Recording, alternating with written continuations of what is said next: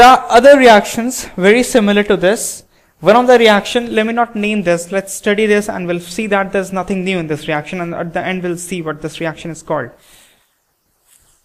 If I start with benzaldehyde once again, and if I take malonic ester, look, this is malonic acid. This is malonic acid, and if you carry out esterification of this with, suppose, acetic acid, then the ester would become like this.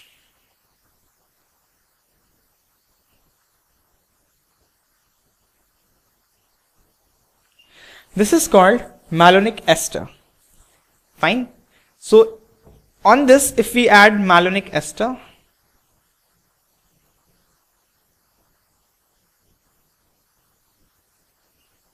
this is same as this, alright. If we add malonic ester, and of course we'll take a base along with this,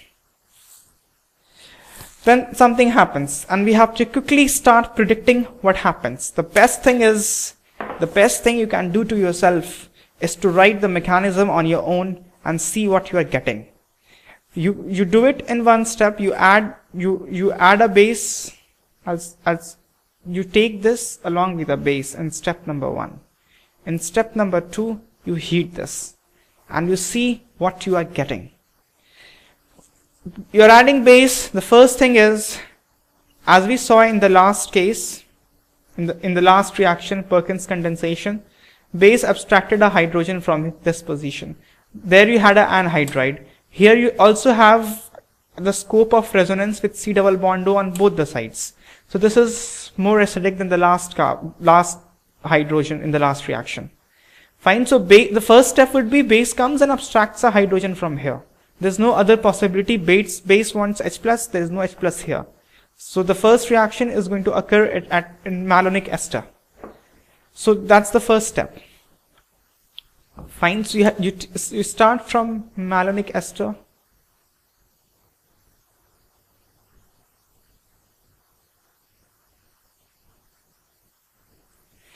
So a negative charge on carbon is going to develop.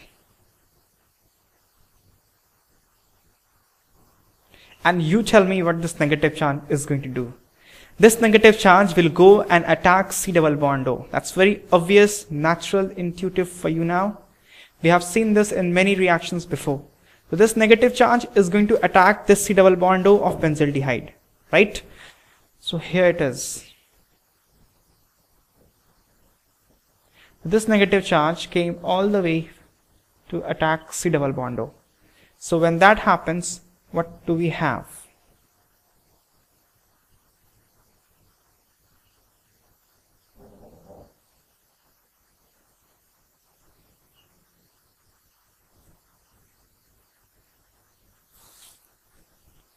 Alright, so this is what you get. Now, if we hydrolyze this,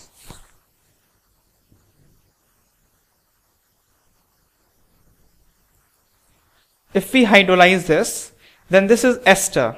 When we hydrolyze ester, ester is going to break into carboxylic acid and the corresponding alcohol from which it was formed. Fine.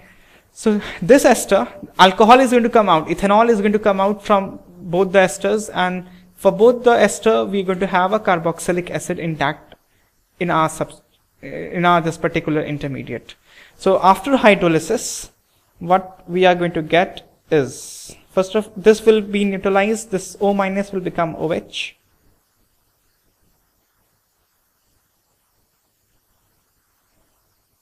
And here we are going to have acid. Ethanol will come out, but I'm not writing that, I'm not concerned with that. This is what is my major organic product I'm looking for. So this is what it is. Now you also added heat. So if we add heat along with this, so as soon as this carboxylic acid is formed, one thing will happen. Suppose I heat this. Suppose I tell you nothing. I'm adding heat to this. Fine. What will happen? Now think of a reaction that we have studied in which we added heat. Perhaps when you add heat, that was for condensation in aldol condensation. When you added heat, that was in the last reaction as well. In Perkins condensation, water comes out. But there are also other reactions in which we added heat, like beta keto acid decarboxylation. In that reaction, when we added heat, CO2 came out. So what happened was,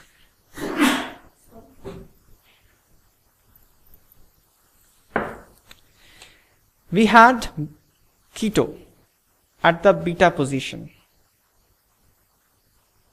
Fine, suppose there's a R here, and this CO2 went away in the form of carbon dioxide gas. So in case of beta keto acid, decarboxylation occurred.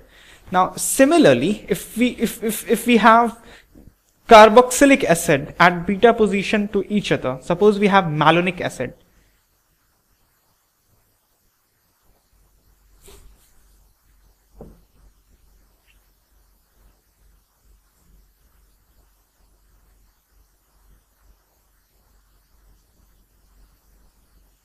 Suppose this is malonic acid.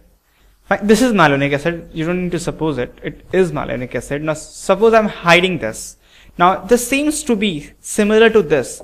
This is a beta keto acid. Now, if I hide this OH, then it seems to be beta keto acid.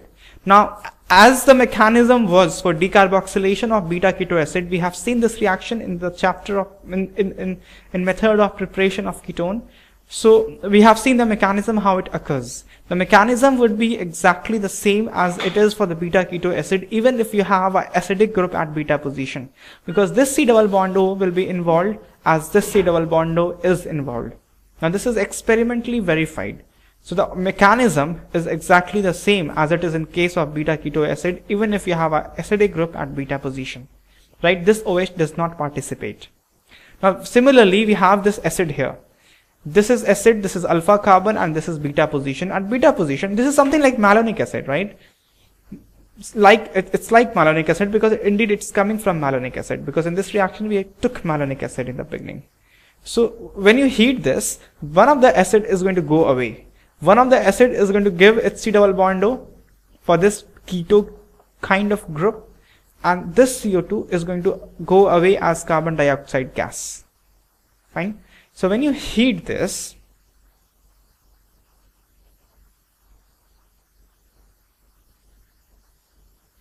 you're going to be left out with one carboxylic acid. The other is going to go in the form of CO2 gas. Fine. So this is what you're left when you heat it. So now it's again beta hydroxy carboxylic acid as you got it in the last case of Perkins condensation. Now, because you have applied heat, the reaction will not stop at this stage, because there's a hydrogen and hydroxy group adjacent to each other. So if you're providing heat, they will also come out. So the final product that you will have is again cinnamic acid. Fine. Now this reaction has a name, and the name is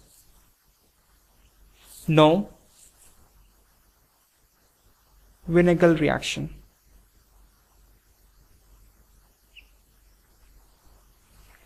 Fine, you don't have to remember the name, but if you remember, it's better.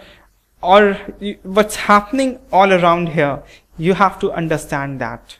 And because it's the kind of thing that's happening, we have seen it in many reactions before, so it won't be a heck for you to even to get to the final product, even if you not know the name of the reaction. So these are not named reactions. As such, no one is going to ask you what will be the product of no vinegar reaction. They will always give you a substrate and the reagent.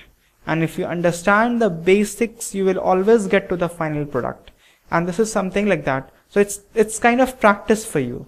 No vinegar reaction. If I give you malonic ester, if I give you benzaldehyde and a base, and I don't tell you later at the stage I'll be giving heat, then you can start and you can go step by step, and you can apply all the things that we have studied.